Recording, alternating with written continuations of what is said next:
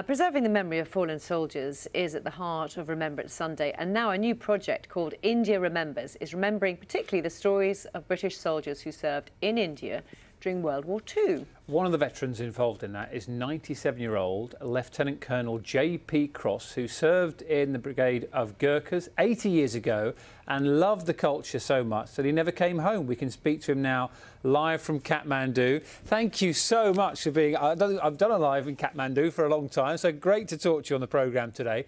So tell us a bit about the journey to India. What was it like when you first arrived, and what made you stay? The point was that when I arrived, it was so strange getting to Bombay, so different from anything I had seen before. The poverty, the heat, almost the degradation compared with what I had known made a lasting impact on me. And the reason that I never came home was I was never posted home.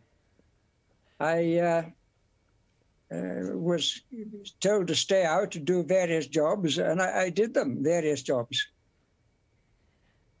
And then decided to stay. Tell us what it was like working with the Gurkhas, for example. I never thought I'd be good enough to serve with them, and therefore I never volunteered to serve with them. But Providence is strange. I was posted to them, and I realized that I had an uphill job to get as good as them, but never better than them. And I suppose because I have a certain gift for languages, I speak 9 Asian languages and English when I'm pressed with you, that I loved the job. It was hard work. It was interesting. Every day was new. And then I lost my sight. I was on a secret operation near the Thai border on very short commons. Over 202 days, I averaged 1 kg of food every 6 days. And I had to have the lens taken out of my eyes. And the doctor said, hit your head, you're blind for life. And that meant that the only people I knew who could look after me, if or when I went blind, were the Gurkhas here in Nepal. And I asked the King of Nepal if I could stay. And I got the uniqueness of being the only foreigner ever allowed to be a landowner and house owner in this country. And now I'm a citizen, so I'm safe.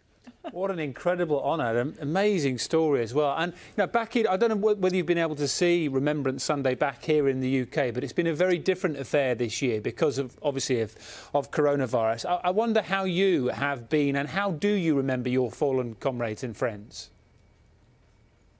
With sadness, and I also remember those very many people who served and got nothing for it, no pension, no gratuity, no medals. They're the ones I also remember. And one always has to go. There's no one who's spared, but it's those who go before that time that I'm sorry for. And yet, were they spared a worse fate than being killed in battle? Nobody will ever know.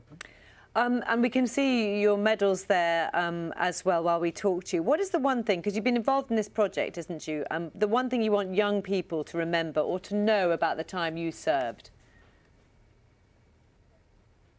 The point that I want people to remember is that every day counts. No day can be taken for granted.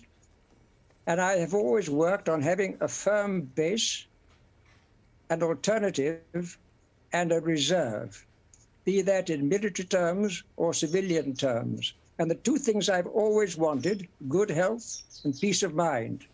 And yesterday, my morning walks were 5 hours and 7 minutes, so I have good enough health and peace of mind because at last I managed to Zoom properly with you. Oh, you've done so well. 5 hours and 7 minutes. That's just more than a morning walk for most. What a real pleasure to speak to you. Thank you very much indeed, and well done for the Zoom. You did it brilliantly. My pleasure.